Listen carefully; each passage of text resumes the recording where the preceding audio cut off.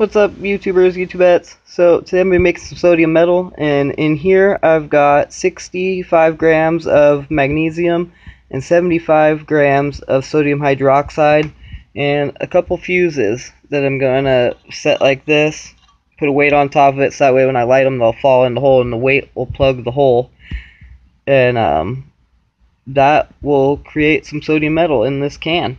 You're going to want to use a can that can withstand like I don't know, I think it's like 5,000 degrees or so for when magnesium burns. So steel can. Yeah, so anyways, I'll get this all set up and I'll show you what I do. Alright, lighting attempt number 1.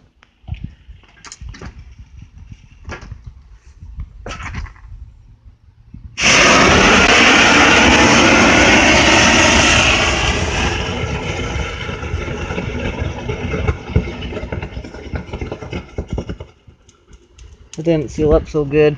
Alright,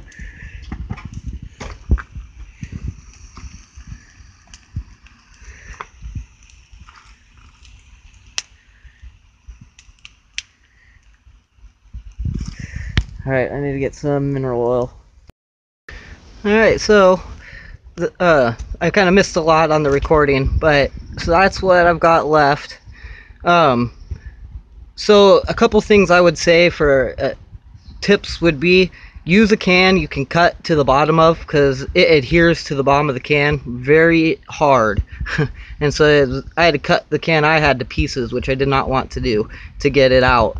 And so other than that though, it works good and the stuff's really reactive, which I'm going to use this to make sodium metal the other way that Nerd Rage shows. And so I'm going to use this as a process for that, because it'll separate the magnesium and the sodium in that process, and so that will clean this somewhat. Anyways, you guys, so that's all it takes to do this. Very simple.